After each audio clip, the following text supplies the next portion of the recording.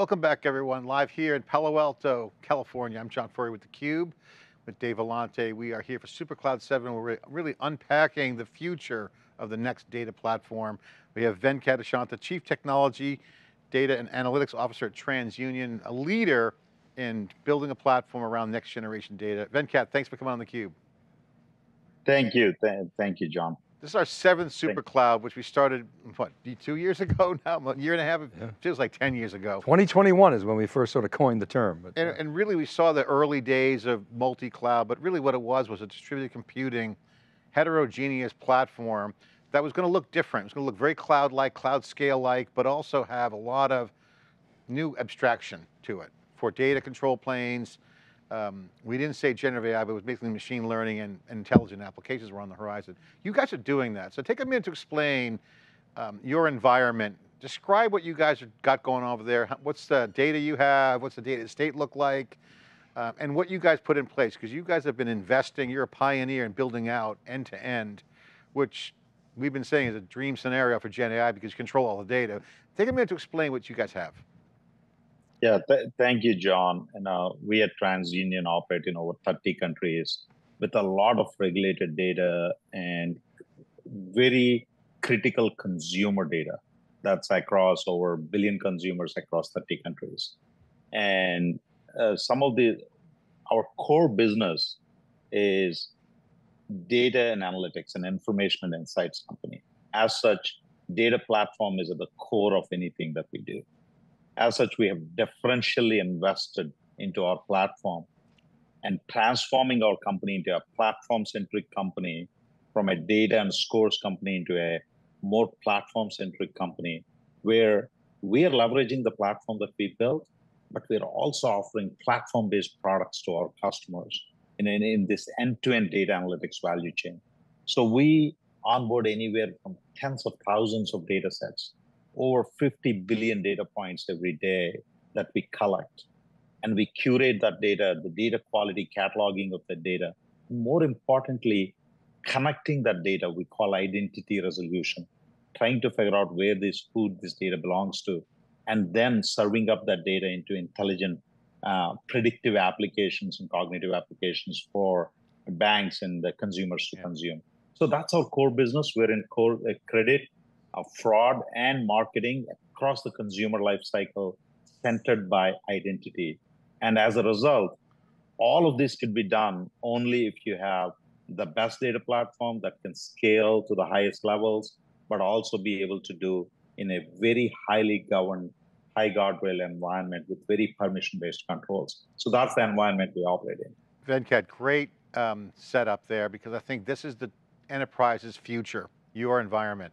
And just to kind of put a little bit more context to the next couple questions is we've had the Uber team on has come in, their senior engineers have come on, mainly because one, they're a big fan of theCUBE and what we do, because they're like, oh, we speak their language. They had to build it from scratch because they were thrust into this mode where they had multiple databases, had columnar stores here, and they had to build their own data lake from scratch. Otherwise they'd be streaming all the costs. So very much forced, kind of gun to the head, survival. Your guys have business, you've seen waves of vendors bring you solutions, and so you had to kind of change the airplane engine out at 35,000 feet all the time. So yeah, absolutely. What's it like? When was the moment when you realized, okay, cloud's here, got to get in there? And then when the cloud started happening, when did you see the end-to-end platform? What came together? What was the catalyst? What was the driver? So TransUnion we have a lot of core businesses. I myself came in through an acquisition, a big acquisition, that one of the largest acquisitions TransUnion ever did, called Neustar. Neustar transformed into Cloud 1.0, into 2.0. We were talking about multi-cloud abstraction. We built this platform called OneDev that abstracts across multiple clouds. And at that time, the biggest driver was our cloud costs were growing faster than our revenue was growing. How do you bend the cost, and how do you get to a cloud? How do you get to a cloud 2.0 where we're leveraging? And Neustar itself grew through a lot of acquisitions. We had a lot of startups in the Bay Area that are doing data management platforms and others, marketing analytics, for advertising and space, where we have petabytes and petabytes of data. So the core tenets of the original platform strategy started with Neustar, where that is the only way to survive. We need to bend the cost curve of this cloud. So we were all in cloud, but we had to get to the next generation of, we can't get each product engineering team to do their own stack.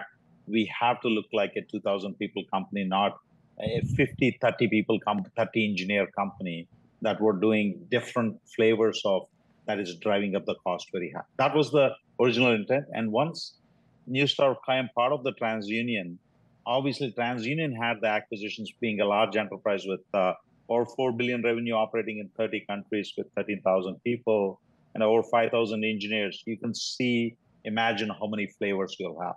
So the essence is being able to, it's not just about cost for Transunion, it's able to drive innovation faster.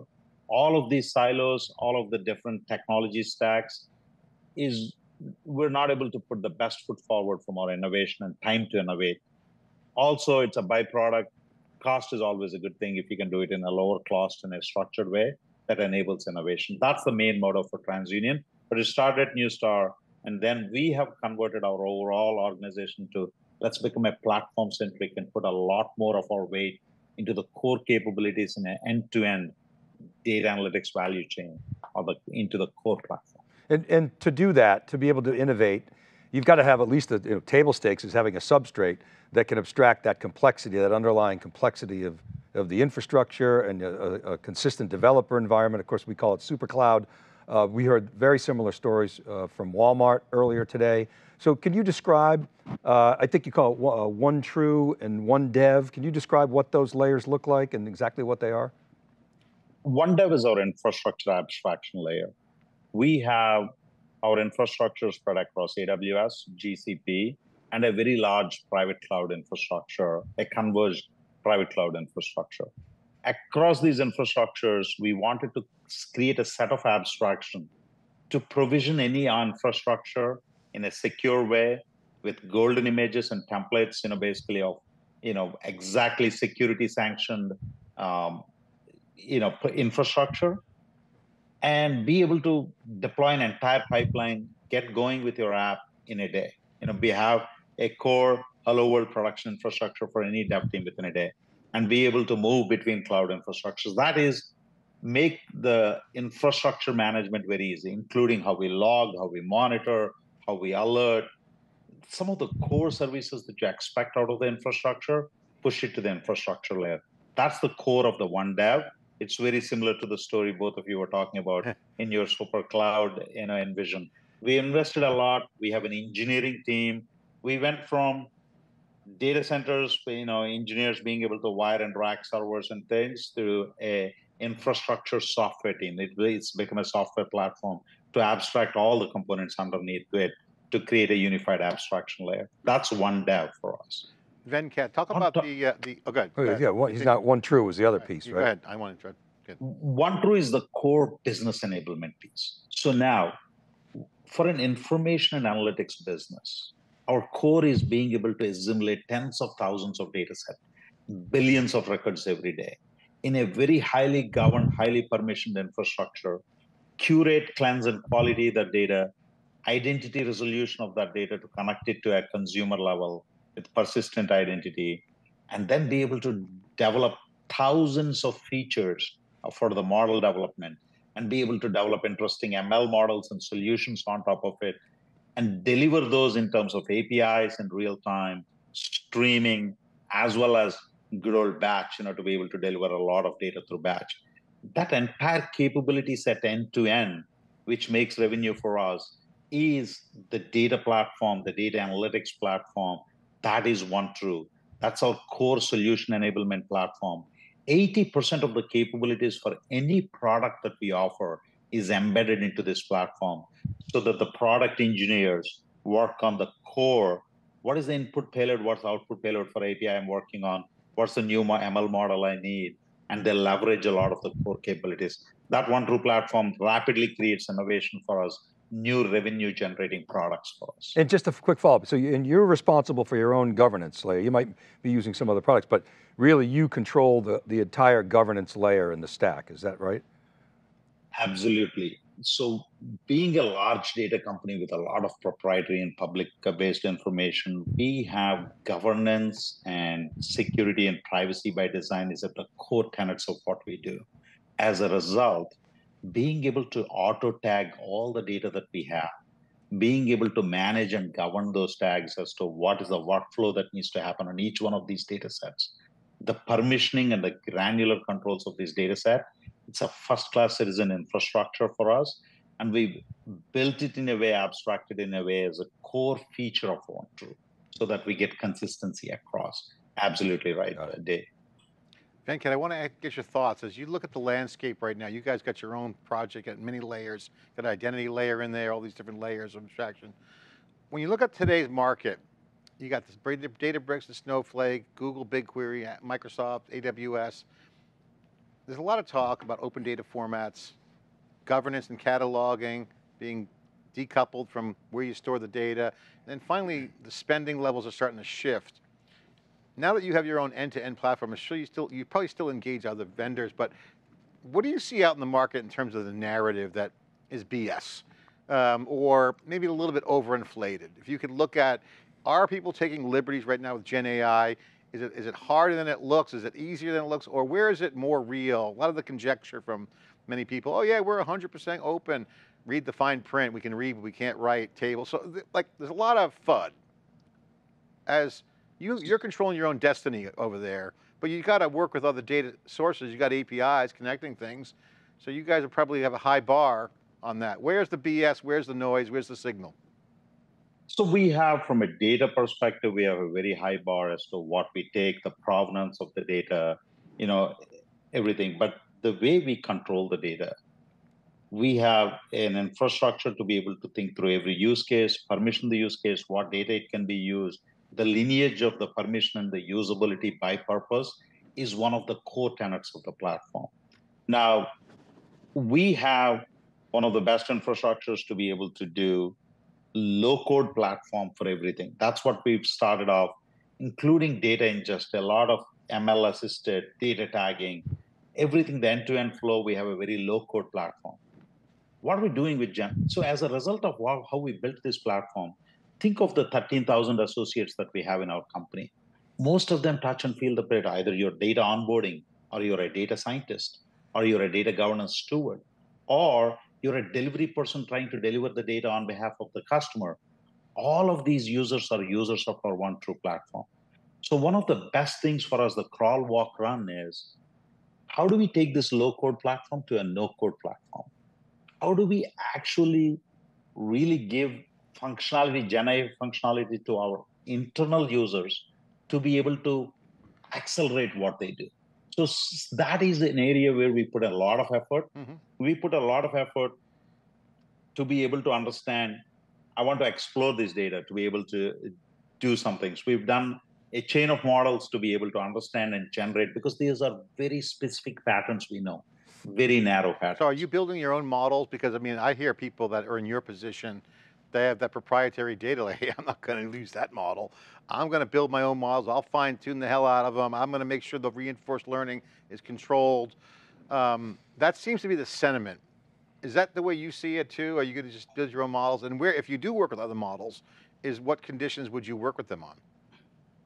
So we're doing both. So there are normal use cases where developer productivity use cases, we're using models where we can't leak our data, but we're putting protection. We're using third-party products in what we call taker use cases. We're taking some third-party products. But in our core data platform, we are going with a maker strategy. We don't have to build all the way the LLMs and other things, right? So what we are doing is we have a private space where we control the inputs and outputs, and most of the things we're doing are in a RAG-based approach or tuning for very specific patterns, narrow problems, because we are already templatized for most of these users. The end patterns that exist for these users, we are further going down the automation chain for helping some of these users be able to accomplish leveraging Gen AI. And that's where we're leveraging still third-party models, but we're delivering them in a secure space and tuning them and be able to and get the artifacts we need. Okay, so question for you on your architecture. I noticed you got the one true platform. You got the main pillars, identity, delivery, analytics, data management. And then you got an API, you got an interface into other sets of services from consumer to true audience. And you're saying you got AI powered, multi-instant, multi-cloud wrapped around the services. How, is that inside the platform AI powered, or is that AI powered like a co-pilot? And is that interface into the API set of services? So we have agents embedded within the platform. As you as a data onboarder, for example, you're a simple user, you come to the platform. You're using search. Why not have an AI-powered search? We have a RAG-based search to run across just the help documents. Think of our OneTrue platform. It has thousands of pages of help documents. How do I author a data validation rule? Walk me through exactly what I need to do. So you have a RAG-based agent that can assist you with being able to direct you exactly step 1, step 2, 3, and give you the 3-step concise summary of what you need to do. Think of you're a data onboarder. You just got a new file and you know exactly what, you know some things of what needs to be done, but you need to be able to ingest that into OneTrue. We have a data onboarding assistant, an agent embedded within the OneTrue platform that understands and can introspect this data and can assist you to accelerate this thing. So we have a lot of agents embedded within it. And 2, we have a lot of services with ML models, APIs that you can call that generate a predictive responses of what is the likelihood of this person to do that, right? In a lot of marketing and targeting APIs and other things, we have APIs that have embedded models as well that deliver very predictive results. How much of your data is vector indexed? You mentioned RAG before. Obviously, there's a trend towards neural network infrastructure. Graphs are hot, knowledge graphs. But getting those embeds create that neural network for great retrieval. How much of that in your piece is set up? You mentioned RAG earlier. Is that a feature if someone might want to set up some retrieval and get vector index, or most of your data becoming indexed? Most of our data is becoming indexed. I'll tell you the use case. Our fraud models. Fraud is a big application product area for us. In our fraud areas, we are digesting unstructured data, structured data, factorizing them, and being able to create what we call this behavioral knowledge graphs, the knowledge graphs to really understand. And in these cases where we put out a paper, one of our data scientists, the data science team, fraud data science team, learning from the LLMs, how you do, right? Understanding the grammar of fraud. Just like LLMs understand the language, we're doing all of the underlying elements like you talked about, control the learning, control the, so how do you understand the grammar of fraud? Especially fraud, very latent, very multi-step fraud that people, are lurking in there to be able to do. So we can help our customers with our deep learning based and knowledge graphs, combination of deep learning and knowledge graphs, be able to deploy the next generation of fraud models. So we're doing all of those things that you're talking about, especially in the fraud and marketing areas. It's a great research areas for all of us. The scale of the neural network piece gives you great scale on the data, so awesome. So, I love your app, by the way. I love your credit score on me. You're deep into the 800s, so thank you for that. I need work down in the 400s. No, you're not. No, I'm not. But what I've over the years, of course, we've noticed the quality of the data has gone up. You mentioned fraud detection. Just fraud detection today is, real time or near real time. When you talk about agents, how do you see the applications that you guys are building on top, and the agents specifically affecting the experience of your customers? Are the agents really driving costs down? Are there new applications or capabilities like we've seen with fraud detection that dramatically compress, the time that you can detect fraud? What are the types of things that we should expect as, consumers and partners over the next several years? So in ML models, we have applications for customers. We're doing deep, lot of interesting ML fraud, marketing attribution in fraud areas where we do advanced ML models that are available to customers today in the products that they use. But Gen AI, the agents that I talked about, are platform assistants, if you will. Your usage of the platform, they give you a boost in the arm and accelerate what you're trying to do. It is still early. We have the entire end-to-end infrastructure of how to vectorize the data. How are we actually, connect what LLMs to use, how to secure the data, the inputs, the prompts, everything else. We platformize those solutions, but initially we're working with internal users, and then we'll slowly deploy these agents for our platform clients that are available and coming on our platform. They have end-to-end data problems. Think of a marketer in a big bank. They are combining data assets from different sources. They're doing campaigns. They're doing a lot of data extraction and activities. The end-to-end life cycle of an acquisition process follows the same things. We will be able to deploy these agents for those users to be able to accelerate those activities. For now, all of these Gen AI-based agents, we are transitioning from a low-code to no-code platform. The great thing with us is we are managing tens of petabytes of data, thousands of users on our platform ourselves. And we're first working, making sure everything works, and then we'll deploy some of those agents, make those available to our customers as well. So we're in our, let's work internally, let's make sure we get internal productivity and they're right, and then we'll deploy it to our customers. Crawl, walk, run. When you think about that level of automation, and in the spirit of crawl, walk, run, when you see something like the events of, I think it was a week ago Friday with the blue screen of death and so forth, does that give you pause?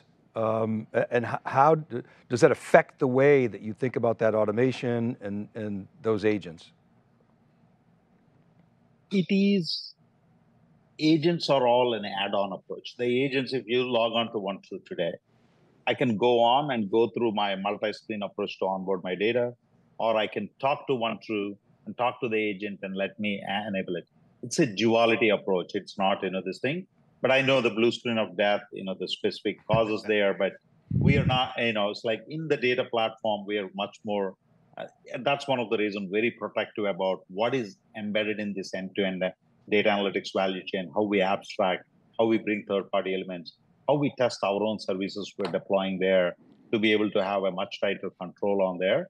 But it makes that much more important for us, for our strategy, to be able to have the engineering team orchestrate the end-to-end value chain for us, because it's just not enough to ingest the data. It's all a connected ecosystem. Mm-hmm. And that's how we're able to deliver some of the innovative functionality faster, because we're going for consistency and abstraction of the end-to-end functionality. I think that key points out also the trend for end-to-end is because of the systemic, it's a system architecture, it's a systems thinking mindset. And I think, Dave, your point about the collateral damage was a network effect. The system, the collateral damage from just an update on DevOps is, okay, now there are issues there, but this is the point. Observability picks it up, done. Yep. It's a system, it reacts to things. Oops. But that's what you guys have control of. So that's the key. That's the key, knock on wood, we're not saying, it's like there's one component that couldn't cause, this thing, and that gives a pause to everyone that thinks we have the automation, right? To be able to go back and inspect everything you're automating, all the auto updates and everything else, how you control and the amount of testing that you do and what you think is a trivial update. But we're putting a lot of effort. Yeah. One of the core things with our OneTrue platform is there's 7 product family brands: TruAudience for marketing, TruValidate for fraud, the credit risk, all of these products that generate billions of revenue for Transunion, we're centering them on the same platform-centric approach on OneTrue. As a result, we get leverage in the investment that we can put. We have 1,000 engineers plus working on the core OneTrue platform. That's the leverage that we get. We can do different things, how we abstract the entire end-to-end value chain. Venkat, I think it's safe to say that you're in the data business and you get a lot of it. That's well understood. I think now you're in the supercomputing business. You're in the distributed network business. You're in the operating system business. So I have to ask you, with all this Gen AI being infused in everything, it's a complex system that's evolving. How do you look at that next 20-mile stare out on the landscape as you go forward? and build on this. I mean, it's going to be another abstraction. It happens all the time. As Andy Grove said, that famous Intel CEO, let chaos reign and reign in the chaos. This is what we're looking at, a big wave coming. What's your view, what's your vision? So the way we're, so in the next gen data platform, we're going several lessons, many of the components on how we leverage the public cloud components itself, right? OneDev abstracts a lot of the operating systems and the things that we use and how, basically how the containers work. So the data engineers that work on the data platform itself are so abstracted now that they don't worry about any of the things because OneDev abstracts well. They don't need to understand where it runs. There's so much abstractions built in, but you're right. The future is exciting with the level of capability we have now. Just within a short few years ago, of how we're leveraging some of, it's like we talk about serverless functions for a lot of time. We talk about being able to abstract the compute and the storage separately. We used to talk about this, but this is all a reality now. And it's driving a lot of flexibility, a lot of very specific usage and driving a lot of innovation for us, end to end. On a scale of 1 to 10, 10 being nirvana, the perfect scenario, 1 being you're screwed. Gen AI, foundationally, and the prerequisites for it, how much does end-to-end architecture matter on a scale of 1 to 10 to take advantage of the Gen AI, which means leveraging data, understanding how to use it in low latency scenarios, replicating it, making sure it's safe, protecting it, having an end-to-end, which is going to have a retrofit because you're going to bring Gen AI into your workloads. What does it do? It is very important. And that's why we are fundamentally thinking about it from, to have a best Gen AI infrastructure, you first need to start from what is your knowledge graph? How do you assimilate your structured data and unstructured data together? How are you going to be able to derive new knowledge, through these graphs? And how is the semantic information fed in? How are you being able to deliver models, for specific use cases? But to you to do all of that, you have to have a rock solid infrastructure for you to deploy at scale, build your knowledge graphs at scale, feed those to the appropriate models, protect the data so that the data leakage is not there. These are all first-class concerns. So there is a lot of attraction to do POCs very early, but we are about building the end-to-end infrastructure for us to be able to store the vectorized information properly, create the knowledge graphs, connect it, deploy it well, so that then we can work on, enjoy the results. The POCs, going from POC to production without the proper architecture is going to be very hard. It's a very easy POC, very hard production to go to production. I won't even get into the whole RFP thing, but we won't even go there now. Venkat, congratulations. Thank you so much for spending your valuable time coming on our Supercloud 7, the future of the next data platform. And again, hats off to your team, props. You guys got a really great, impressive architecture over there, and looking forward to following up and hearing more. Thank you very much, John. Thank you very much, Dave. Really enjoyed the conversation. Okay. Thanks, man. Supercloud 7, the next data platform. The survey data is out, the mother of all surveys, survey of all surveys. The data is clear, the platformization is here. The tools will be part of the platform. It's an end-to-end, it's foundational. The world is changing very, very fast. This Gen AI is going to force a complete refactoring of the data platform. It's going to come in very fast. Of course, we're here to unpack it on theCUBE. We'll be right back with more Supercloud 7 after this short break.